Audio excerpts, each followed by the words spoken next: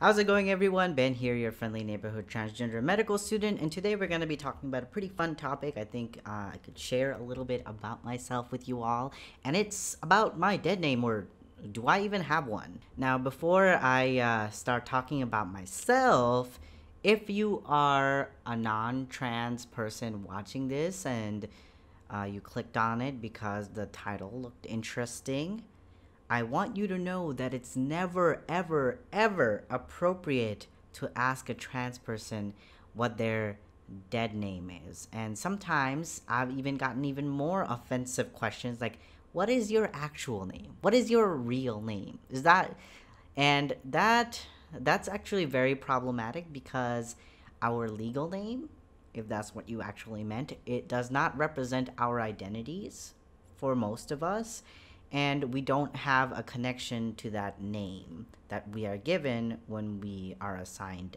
a gender at birth. Capiche? So never ask a trans person what their dead name is because that is a very triggering, trauma-induced question that you could ever ask a trans person. I think it's one of the most, I guess, like, intrusive questions you could ever ask a trans person. But for me, my full name is right here. It's pronounced Benazir, and I shortened it to Ben for the average person who talks to me. And Benazir is actually a very, very feminine name, but nobody in the US knows that it's a feminine name. It's very uncommon even in the parts of Asia that I grew up in and where it is a common name, but it's not really common. But the reason why I never changed my name is because of its history and a lot of things that happened with my name. When I first moved to the United States at about 5, 6 years old, everyone had a really hard time pronouncing my name. I mean, it's uncommon. Even to this day, when people attempt to say my full name, most of the time they butcher it. They never do it right. They never give it the grace that it needs. They call it Benazar, Bendazir. I don't know why they're adding extra letters to the name, but it's Benazir. It's pretty easy to pronounce, and it's still pretty frustrating to me that people can't fully pronounce it. But right now, towards most people, I like going by Ben. Ben is my preferred name. But when I was younger, there was a lot of kids who had a lot of trouble pronouncing my name. So one time on the bus during fifth grade, a uh, a friend of mine started saying, "Hey, you have like a cool green watch. You're like Ben 10." So he started calling me Ben 10 for quite a long time, and this is before I realized I was trans. But for some reason, when he started calling me Ben 10, it gave me a lot of gender euphoria. And it started to make me feel really good about myself. So, about a year later, when I transitioned to middle school in sixth grade, I dropped the 10 at the end of the name and just started going by Ben towards my teachers. My teacher started calling me Ben, and it was just easier to go about being called that. And it was like transitioning super early in my life before I even knew that I was transitioning. But that still doesn't really answer the question on why I kept a pretty feminine name outside of the United States and why I don't have a weird association slash trauma with my name. Because I don't have an ambidextrous, a non binary name like Alex or Sam or I don't know, Gary. The person that gave me my name is my late grandfather who died almost 3 years ago. He was a farm worker back in my home country of Bangladesh. I haven't seen him since I was maybe 5 years old, since I immigrated to the United States. And unfortunately, he passed away before I ever got to see him again because my family couldn't afford going back to Bangladesh and seeing my family before he passed away.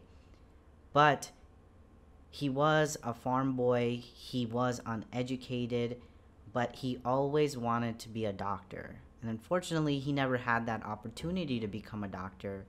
But when I was born and I excelled in school, he always wanted one of his descendants to become a doctor.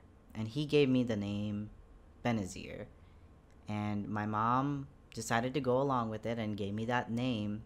And the name means one unlike any other, which honestly gives me goosebumps sometimes because I feel like that's what I am. I feel like I have lived up to the name that I was given. So in a sense, the name Benazir is a way for me to have a connection to my ancestors, because I don't really remember or know of any of my distant family beyond my grandparents. A lot of them died in the Bangladeshi independence, and a lot of them I've just been disconnected with since emigrating to the United States. So my name, one unlike any other, is my drive to keep doing what I'm doing right now, to keep educating, to keep being my best version of myself as I get older, while also honoring my ancestors and bringing pride to them.